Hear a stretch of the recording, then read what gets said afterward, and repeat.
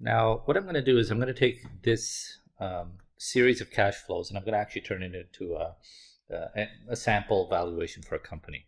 So to make it a little bit easier, I just did it on an Excel spreadsheet to adjust it for the time value of money. So I've got the same cash flows, $100 first year, $125, then $150 thereafter. And I'm going to assume 10% as the discount rate. You can pick whatever you want. So what we're going to do is we're going to discount the cash flow of each year down to today's dollars, or back to today's dollars, using a 10% rate. Okay, and the spreadsheet, I've done that within the formula. The other thing we've got to calculate is the terminal value and discount that also back to current value.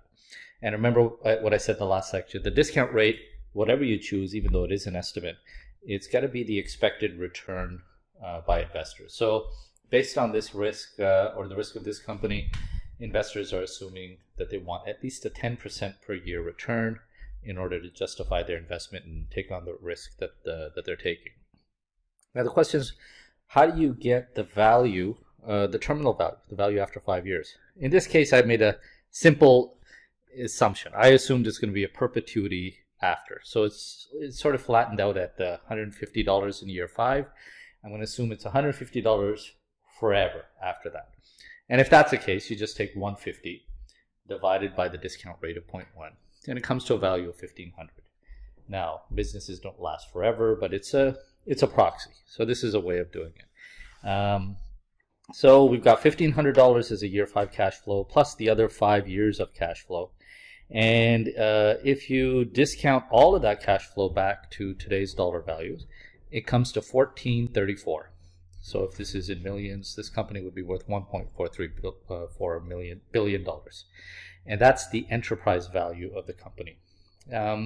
If there was debt in the company, then remember you have to adjust for the debt component by taking it off that value to get the equity value, because enterprise value is equal to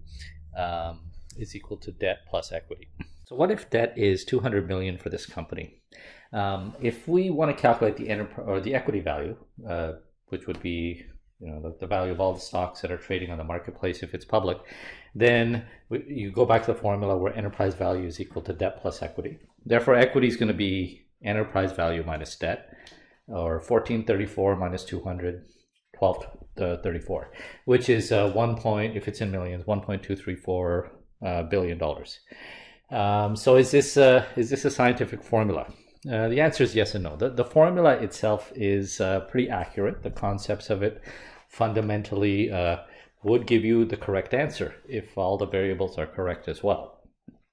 Okay, that's the question mark in all of these types of scenarios, is how accurate are the variables. If the variables are not accurate, then as a result of all of that, you'll have an answer that is not accurate. The variables that can cause problems are 3 things. First of all, the cash flow projections, which is the annual payments or the annual revenues and income the company earns. Second is the discount rate, which is your estimation of what investors want as a return, and that can change over time as well, even for the same company. And the third thing is the terminal value of the company. Remember, we estimated 5 years of cash flows, and then beyond 5 years, it was what would happen if it continued forever after that. So cash flow, if we rank, the risk of them being wrong, cash flow projection for 5 years, usually it's a pretty low risk. If it's a mature company, you've got a good idea what the cash flow is expected to be. So you can take a guess with reasonable accuracy. It won't be deadly accurate, but it will be pretty close.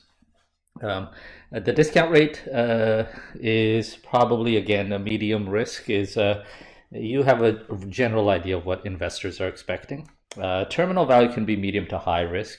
The problem with terminal value is it's several years down the road, usually 5 years, and you never know when a business is going to end and how long its life will be. And the other thing is it's the largest portion of the value. If you look at the cash flows every year, 1,500 of it is from terminal value, and you just compare that to the actual cash flows that are generated over the 5 years, 1,500 is by far the biggest portion of all of it. So if you make an incorrect calculation or assumption on the terminal value, basically the entire value that you've created or calculated is not going to be it's not going to be very accurate. So as a result, the formula is pretty reasonable, but the level of accuracy of your result depends on the level of accuracy of your variables.